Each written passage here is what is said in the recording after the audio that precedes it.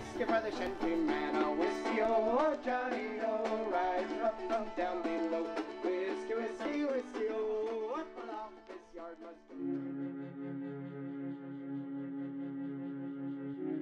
My dearest Allie, standing here at our kitchen table at 1:30 in the morning on the day of our wedding, I can't help but think of leaving Pinedale. We drove and drove and drove, left the big sky behind and kept pushing west toward the ocean.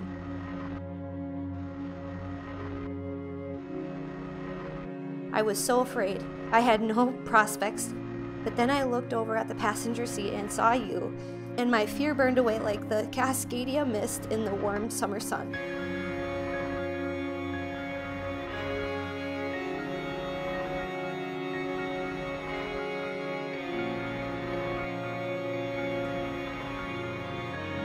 It was at that moment that I realized I didn't need to be afraid ever again, because I would always have you sitting beside me, standing next to me and waiting for me with an open hand and heart.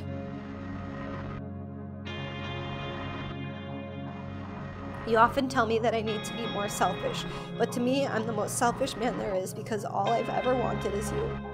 And I get you every single day, each night, through 4 seasons, in every time zone, through wildfires, blizzards, and rainstorms, just you and me. The first 27 years of my life were the loneliest I've ever been. And then I met you and I knew that everything that followed would be easy.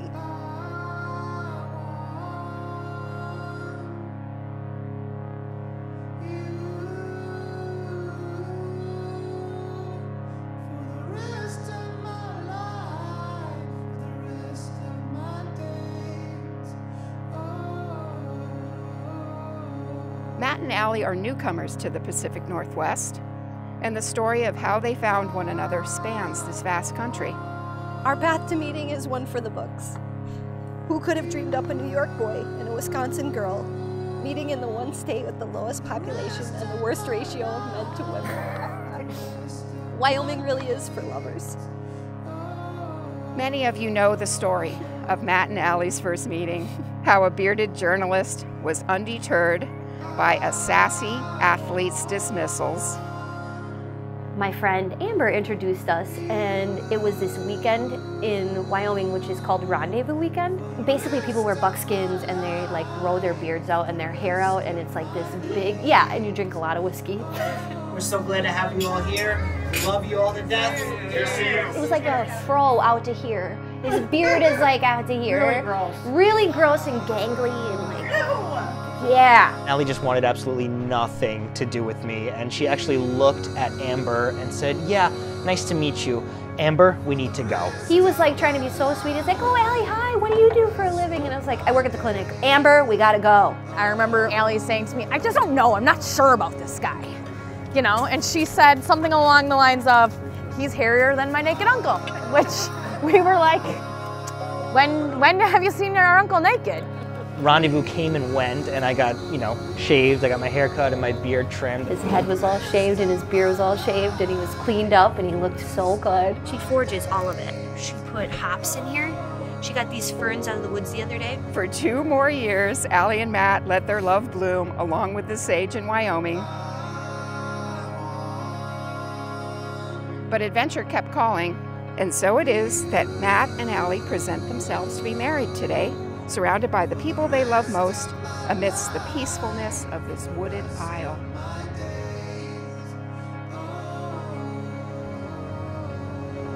I feel like everything in my life has led me to you. All of my choices, my heartaches, regrets, achievements, everything. And when you and I are together, my past seems worth it, because if I had done even one thing different, I might have never met you. On this day, I vow to be yours forever, to place my hand in yours and walk beside you, upon that open, unknown road, in good times and bad, through hardships and joy, for now and forever. I vow to be the man you know I am capable of being, to be strong, to provide, and to protect, and to remember the lessons you've taught me, that life is meant to be lived, that adventure is meant to be shared, and that fear is irrelevant when the person you love is by your side. Are we doing this? Are you gonna come and get me? Are Are you ready? I don't know if I'm ready or not. Holy shit, dude. I vow to be what you need when you need it. Where and when you are cold, there and then I bring warmth. Where and when you are uncertain, there and then I am encouraging. And where and when you will feel lost in the darkness, there and then I bring the light. I promise to always keep my stories short and to get to the point quicker. I promise to hold off on watching the next episode of whichever show we are into until we can watch it together. Yeah, right. I promise to eat the leftovers I bring home from restaurants rather than allow them to rot in the fridge for 7 days.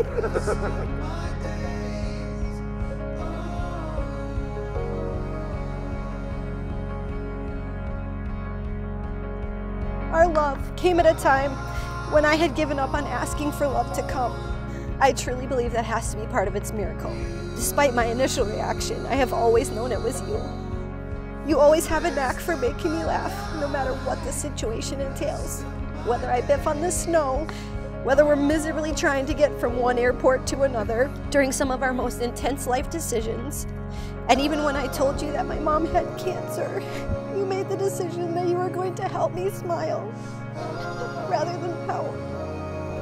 Help me laugh rather than cry. Help me be a better person no matter what the circumstances are. And for that, I could not love you more. I declare you husband and wife. Please kiss the bride. I love you. Love you too.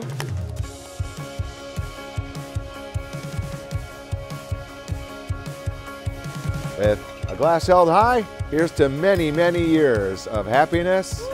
Here's to you guys.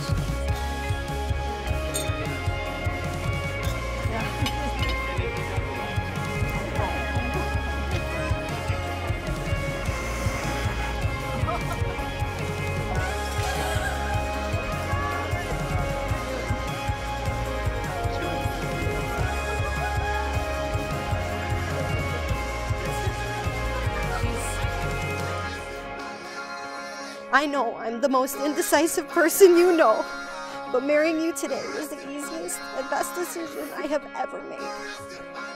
I have loved you for 5 years, I love you today, and I will love you forever.